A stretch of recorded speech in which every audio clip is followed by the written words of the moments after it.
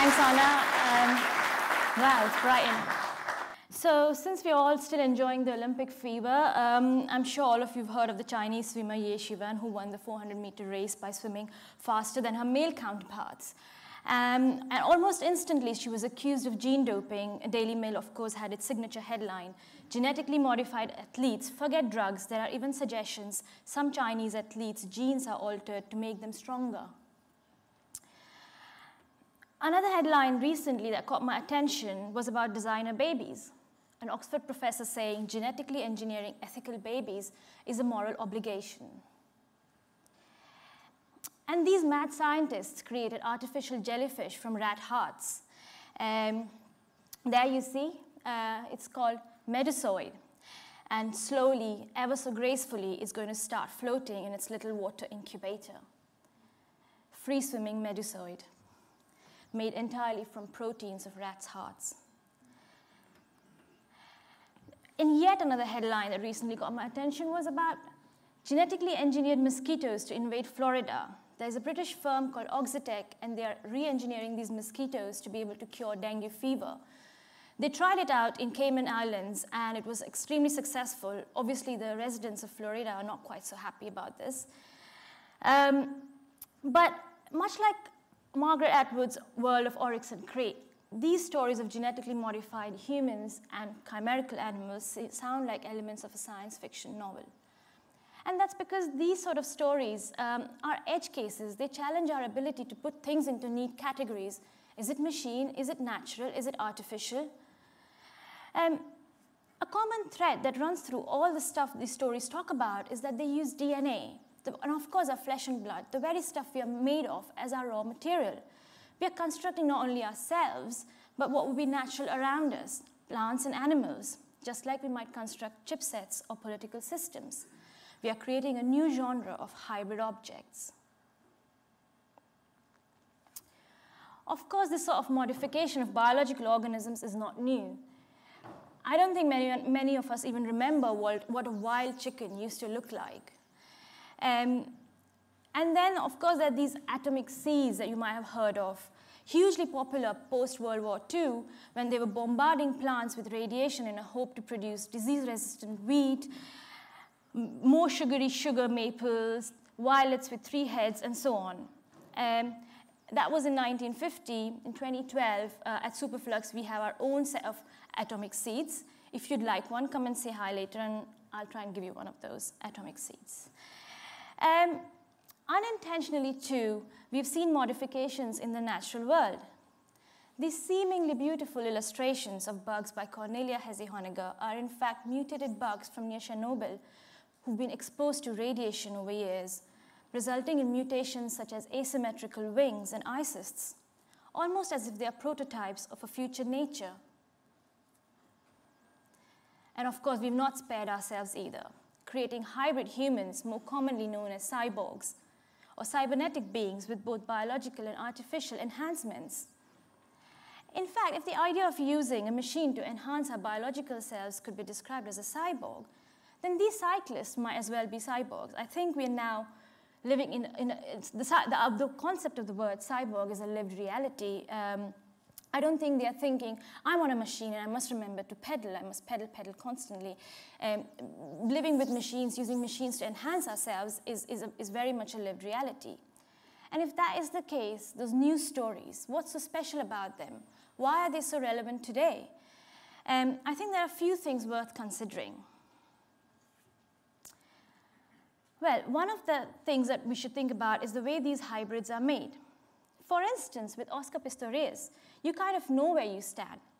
Even if he did accuse Alan Oliveira of using longer blades and having a distinct advantage because of it, I think they're fighting over something that's quite measurable. When it comes to drug doping, you know what you have control. You know what the input is going to be and what the results are going to be. But when the capability is not manufactured, when it's designed to grow inside our bodies, when we can design and edit living organisms, that's the sort of thing that makes us perhaps a little bit more uncomfortable and confused. For instance, this fantastical animal was imagined by Albert Secker in his Cabinet of Natural Curiosities known as the spider goat demon. Not quite so demonic, this is Freckles, the first generation of transgenic goats. Before she was born, she had spider genes added to her genome, which would produce spider silk that has incredible value because it's so strong. And they wanted to produce it in large quantities. So now this goat's milk has spider silk genes in it. The other thing worth thinking about is the intensity with which these technologies are becoming accessible and open source. For instance, these are more than 1,500 undergraduate students all over the world working this very minute to design new biobricks to submit to the iGEM competition, also known as the Olympics of Synthetic Biology. Essentially what they do is they're trying to build simple biological systems from standard interchangeable genetic parts and so operate them in living cells. The resulting DNA and data strands are submitted to an online catalog or a registry which keeps hundreds and thousands of these genetic parts, which can again be used to produce more biobricks. For instance, in this, a team have designed the E. coli bacteria to work as a photoreactive film. So the E. coli bacteria responds to red light by changing the color, and images projected onto these colonies would become fixed, in this case creating a portrait of Albert Einstein. And so I think the question that one wants to ask is what happens when what is perceived as nature merges with science, technology, politics? What sorts of new categories of things will we need to design? And when the techniques to make them become increasingly easy to access, who will be designing, manufacturing, and distributing these things? Like the cyborg was for the 20th century, what will be the prototypes for this new 21st century nature? These questions interest and excite me as a designer because I want to be interested in playing a role in shaping this new world. And that's what we do at Superflux. We are a small design studio. We work with emerging technologies and try and find ways in which they intersect with our everyday lives. We work with technologists, scientists, economists, social scientists to explore the uncertainties and unknowns that arise as a result of these new technologies entering our everyday lives. I'm going to just show you a few projects very quickly to get a sense of sort of stuff we are doing.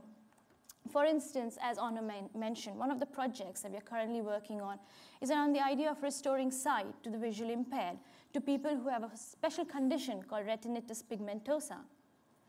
The idea behind, and the way the scientists are working to restore this vision is through the use of a combination of gene therapy and optoelectronic prosthetics. And the science is called optogenetics. I'll play a short video which shows how it's being used. Patients with retinitis pigmentosa go blind because the light-sensitive cells in their eyes are dysfunctional.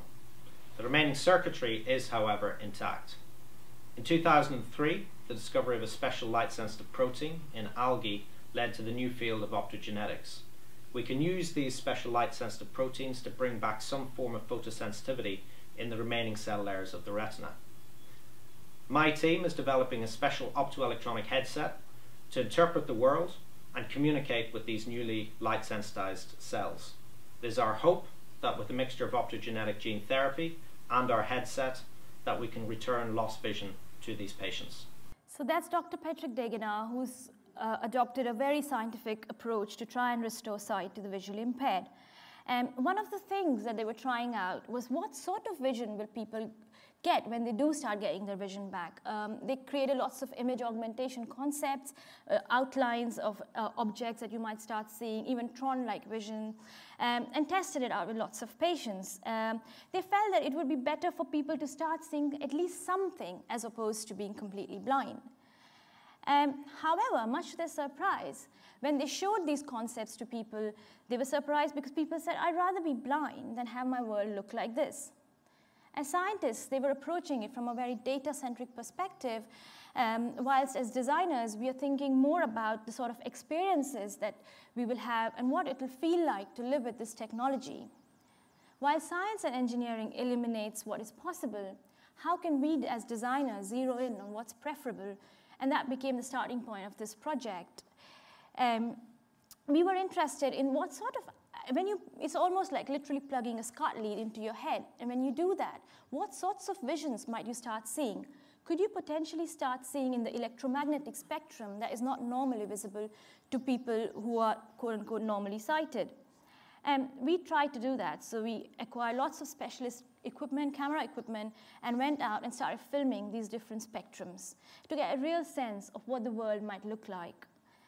And I'm going to show you a couple of video clips. One is showing vision, ultraviolet vision, which is used by bees and butterflies to navigate their way around nature. And lots of flowers have adopted to become more attractive, to look more attractive in the ultraviolet spectrum. Another clip is showing near infrared, where you start seeing landscapes as sort of snowy, beautiful snowy landscapes rather than green. So yeah, I'll just show you a couple of clips.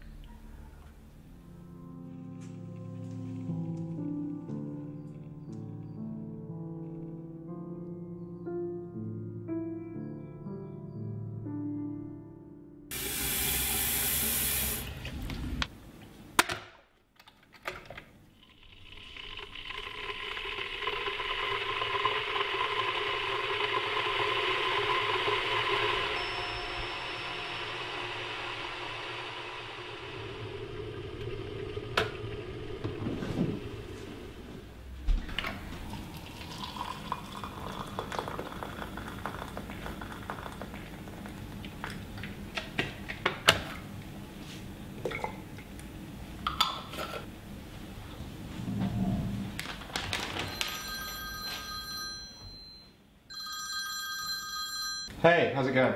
Good. I just wanted to check if we're still on for tonight. Sure. How does 6:30 sound? Perfect. I'll meet you at the station. Sure, great. See you then. Bye.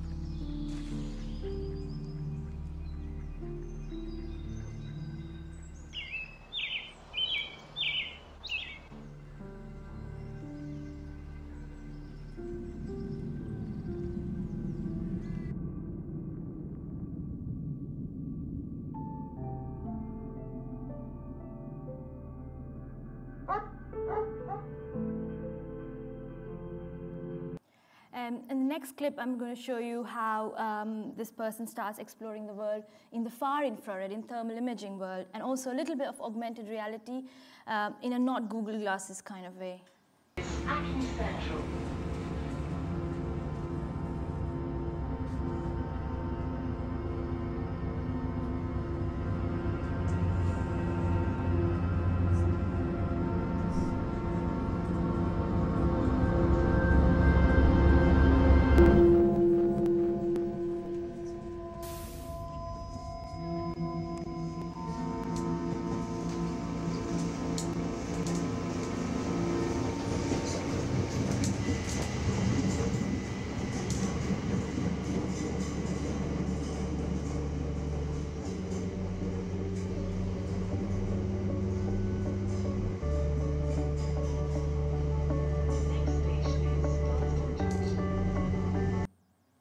Sorry, yeah, I've got to cut that short because it's a long clip. But the idea behind this work is that it is, while we are kind of at the edge of what new nature might be, it's very much grounded design work. So you're designing the vision, you're designing a new kind of prosthetic vision, but you're also designing the sort of objects, the devices, the apps that people will start using to navigate this new world. And how do you design this sort of stuff at an ecosystem level? How do you package this technology in a way that will be meaningful and help people navigate this new world? Another level of engagement as a designer is to challenge ourselves by exploring alternate pathways for a near future. For instance, a lot of our futures, individual futures, are anyway locked in this whole dream world of having an exotic holiday somewhere one day, or having freedom from mortgages and so on. But as a collective group of people, what is our vision for the future? So I put an open call out and invited people to participate in this project called Power of 8. Over several workshops, 8 of us attempted to build an optimistic vision of our collective future. And whilst it was our hope to create something optimistic, what emerged was perhaps a slightly more problematic vision, a haunted alternate ecosystem of strange machines and modified nature. Just one of the things that was invented by the group of people was called the beamer bee, or the synthetic bee, which was supposed to cure this whole problem of colony collapse disorder and disappearing bees. The scientist in our team designed this thing called the synthetic bee by taking plasmids from different creatures and putting it into the embryo of this normal bee to create this super bee, the synthetic bee that is going to pollinate all our crops. And we started imagining these sort of idyllic scenarios of families having these beamer bees in their gardens to pollinate and grow crops, or they're glowing in the night, so they're following people home on their way home after a romantic evening out. Children might even start keeping glowing bees as pets. However, concurrent to our sort of utopian visions are darker possibilities. We all know about the idea of militarization of animals. For instance, the American Army actually created this thing called the bat bomb by attaching incendiary devices to bats, and the idea was to drop them over Japan during the World War II. Unfortunately, they could not use the bat bomb because the atom bomb was invented just then. And then there's the dolphin, which is used to locate underwater mines.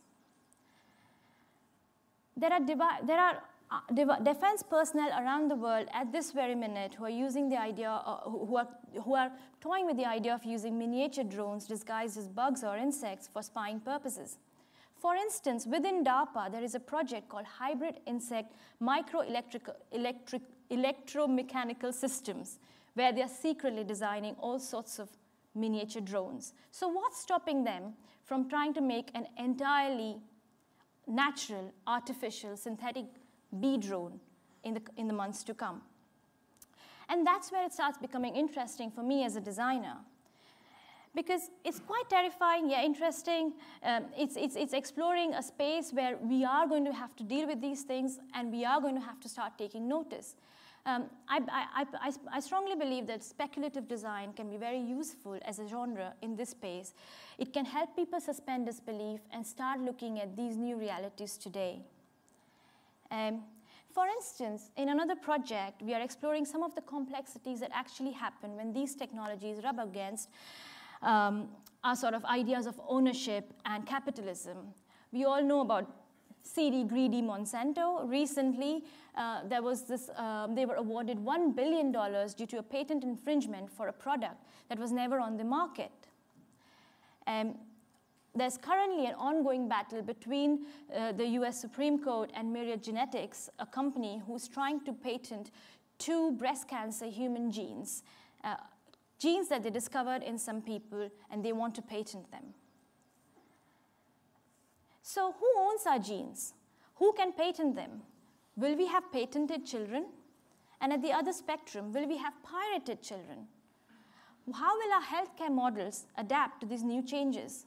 How will we value human life? In our ongoing project titled Genetic Stock, we are designing a scenario where genome sequencing, profiling, and modification have become the norm. In this scenario, we're exploring the potential healthcare costs of gene combinations.